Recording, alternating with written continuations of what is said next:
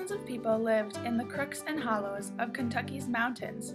Without newspapers, telephones, or radios, they were almost totally isolated from the outside world. Since there were no paved or even gravel roads, the only way in was by foot, horse, or mule.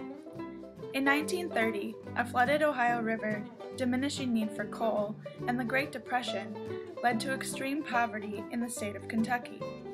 President Franklin D. Roosevelt was searching for new ways of assisting the American people.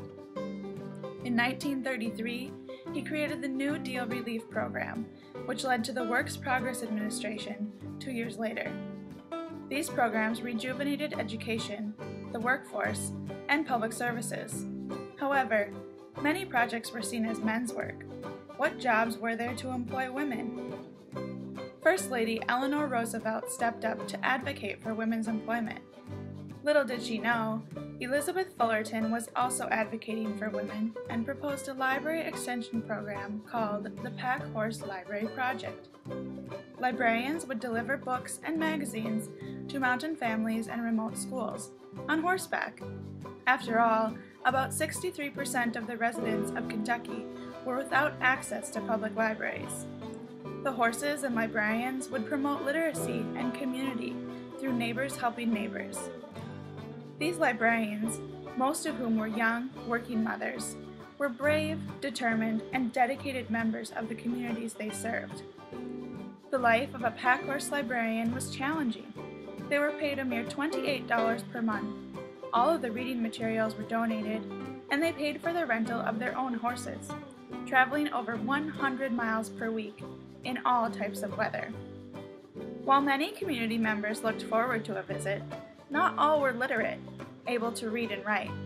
Therefore, part of the librarian's job was to promote literacy through read-alouds. As the project continued, the demand for books and magazines grew. Librarians traveled beyond the southeastern counties of Kentucky. By 1937, over 60,000 books were circulated each month. More than 26,000 families were served, and over 155 public schools were visited. It was estimated over half the state was served by the Pack Horse Library Project. The demand always exceeded the supply. Books for women and children were popular, as well as many magazine titles. What types of magazines or books would you request? Would you donate books to help expand the efforts? By the project's conclusion in 1943, almost 1,000 pack horse librarians had served 1.5 million patrons in 48 Kentucky counties. However, nothing would replace the role of the pack horse librarians in eastern Kentucky until 1957, when bookmobiles became more common. To learn more, check out That Bookwoman or Down Cut Shin Creek at your local library.